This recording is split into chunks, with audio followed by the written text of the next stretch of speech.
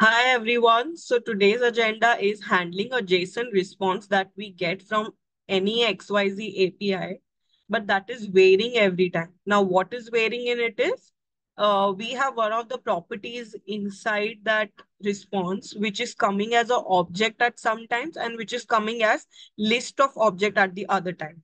So then how to handle this is what we are going to see in this video. So stay tuned.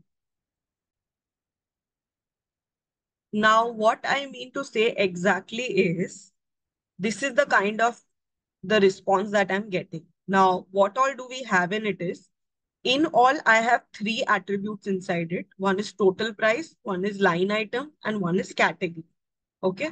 Now, inside line items, what I meant to say was this line item that we are getting now, we are getting it as list at sometimes, and we are getting it as object as sometimes.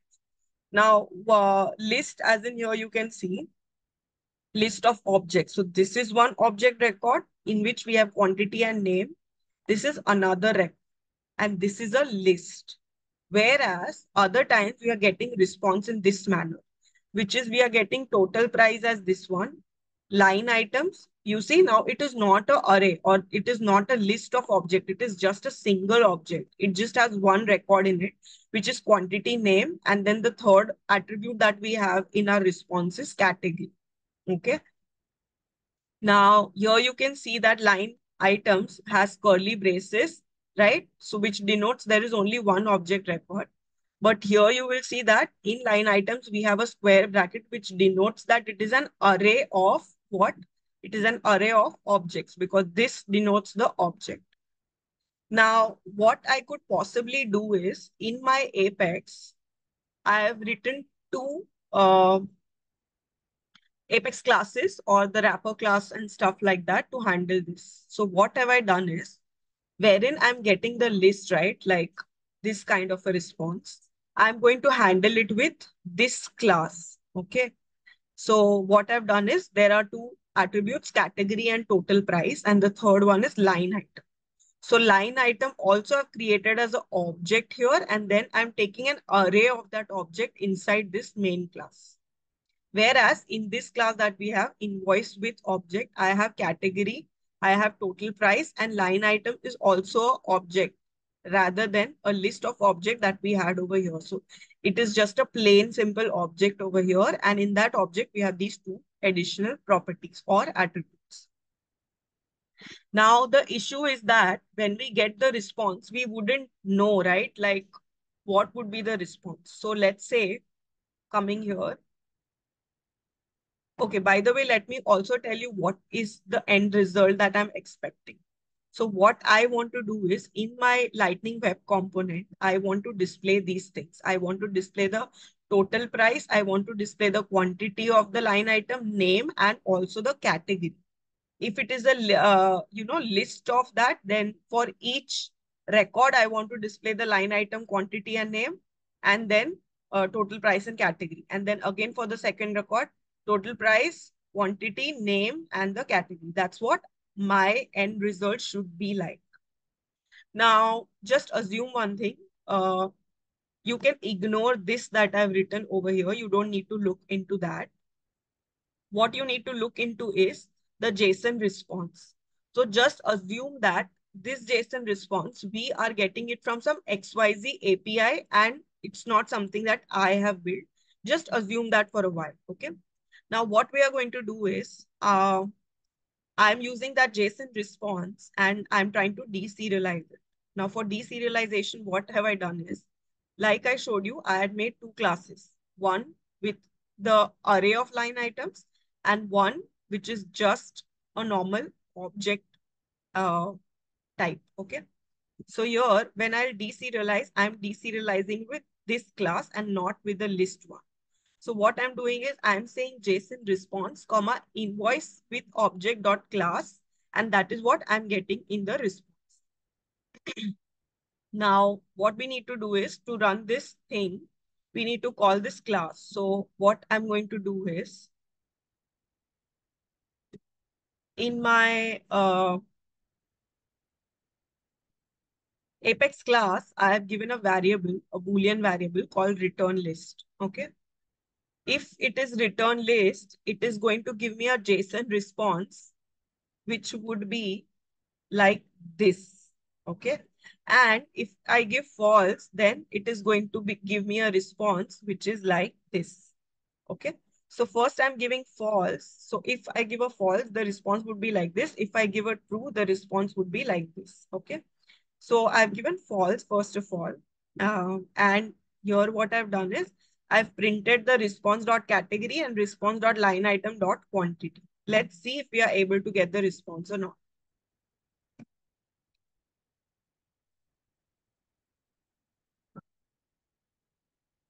Okay, so let's check our debug log.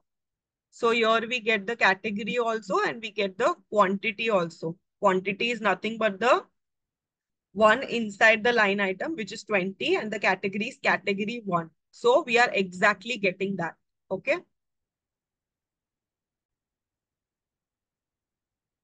Okay, now what I'm going to do is here I'll send true. Okay. Now the moment I'll send true, what will happen is I'll get this kind of a response. But what's happening in our Apex class is here you could see I am deserializing it using this class, right? This one. But it's going to break. Why? Because we are getting list of line items, right? And not the simple object. So I'm not using this one. And I wouldn't know in advance that which one should I use, right? So what I'm going to do is, let me put true and I'm going to get that list of line items. And let me show you what will happen. So we get an error. So then our wrapper class and the logic that we have written fails, right?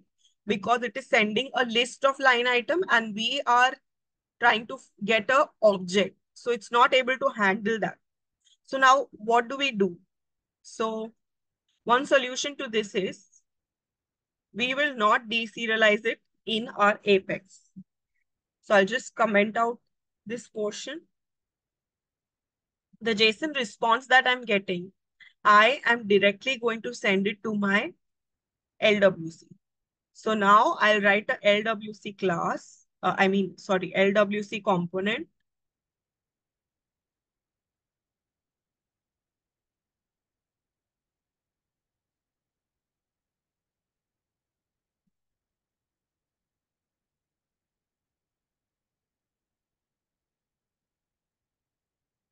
And record page, record quick action.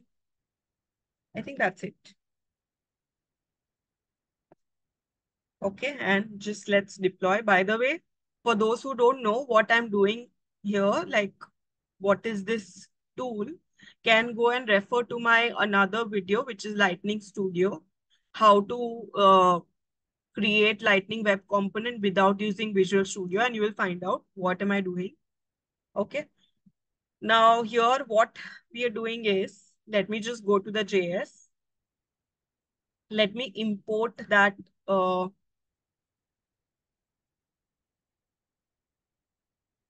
Apex method.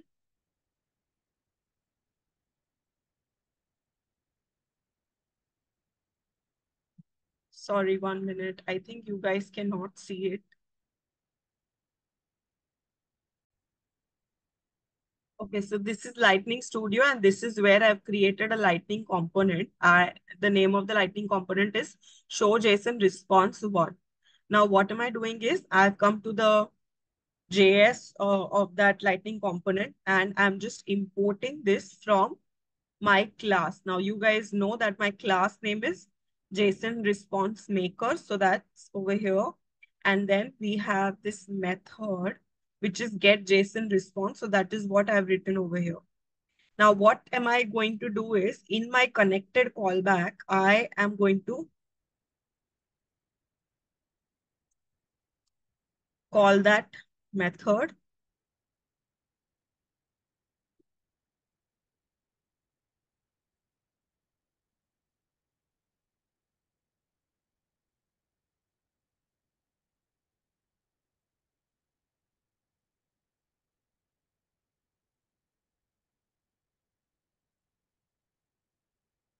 Yeah.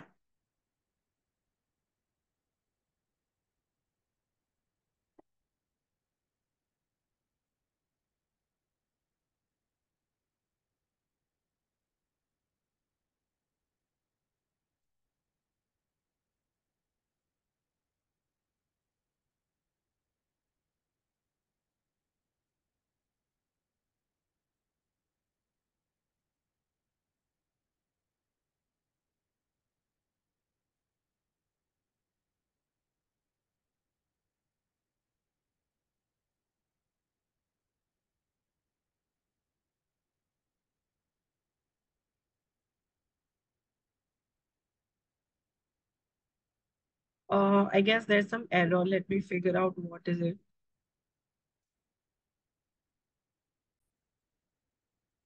Okay, I think the issue was that I was not closing the, putting the closing bracket for connected callback. Now I've added that. So this is what we are doing. We are just calling this Apex method and we are getting the result. Okay.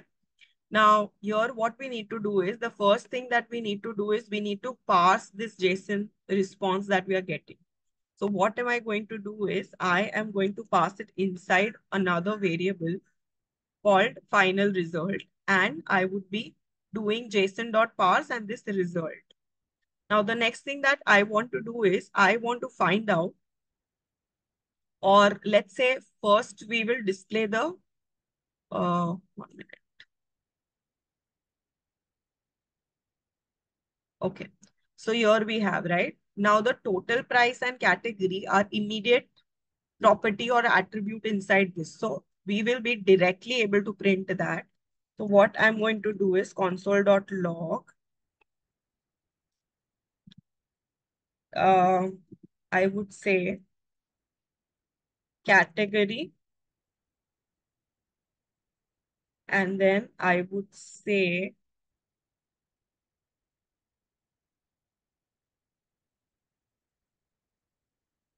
final result dot category.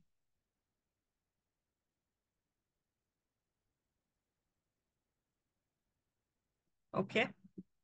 And the next thing that I want to print is the total price. So I would say total price, and then I am going to say total price over here.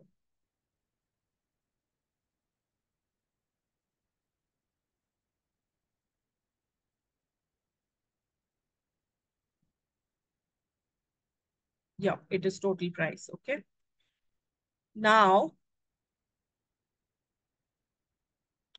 so it's deployed, I guess. Let me go to my org, and what I'm going to do here is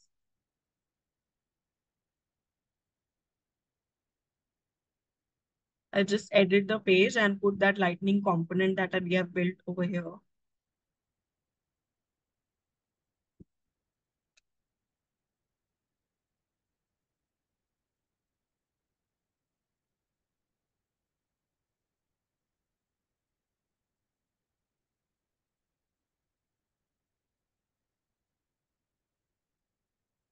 And let me just save.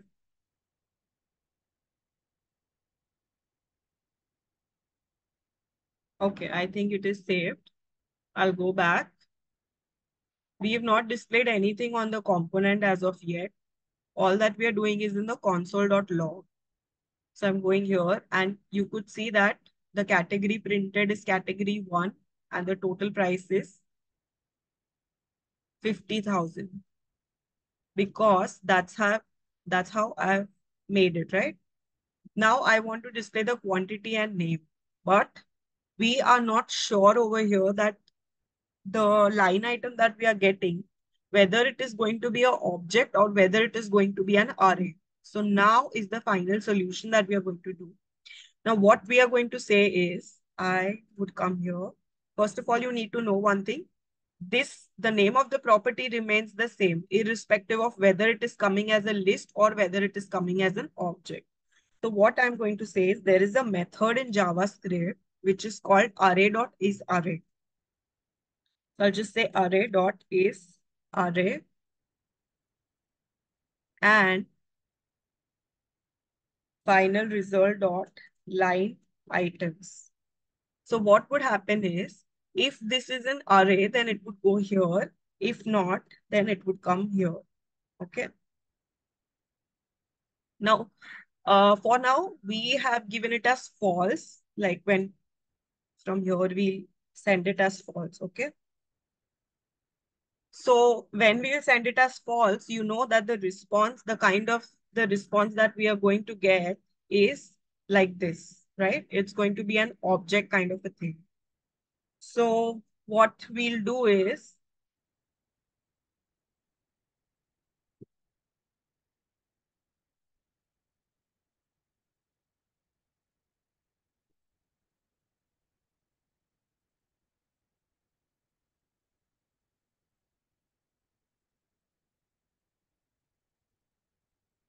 dot quantity, okay, and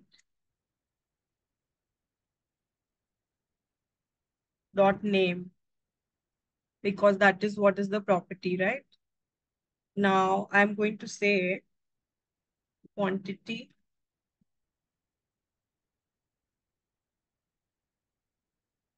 and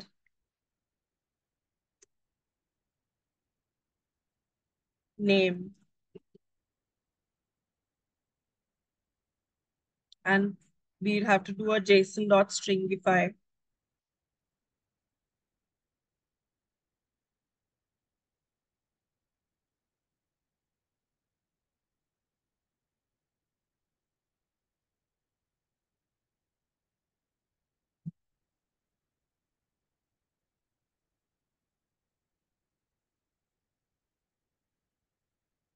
Okay, so here we are, and let's refresh.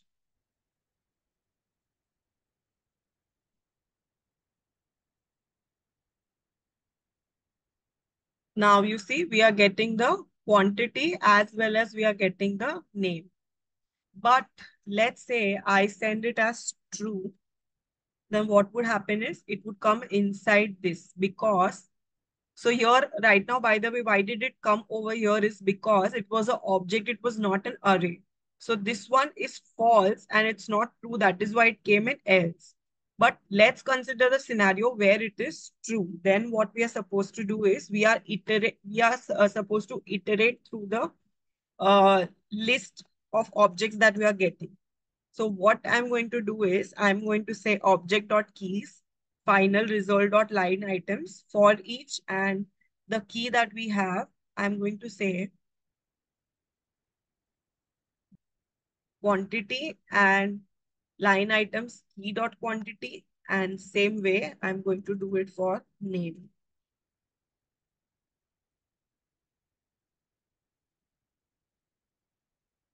Okay, let's just save it.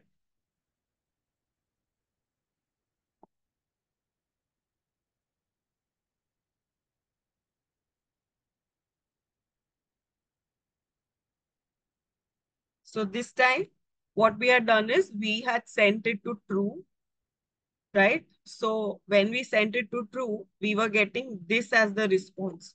What is this returning? It is returning this kind of a response. So for each and every line item that we have displayed it. So this is how it is looking like. We have the category, we have the total price. Then for the first line item, the quantity is 10, product is product 1. Second line item, the quantity is 20 and the product is product 2.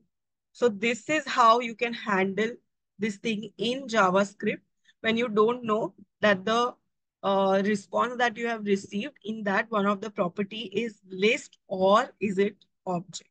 So this is how you can do it. So in case this video helped, or you found any knowledge from it, then please like, share, and subscribe. And do not forget to hit the bell icon.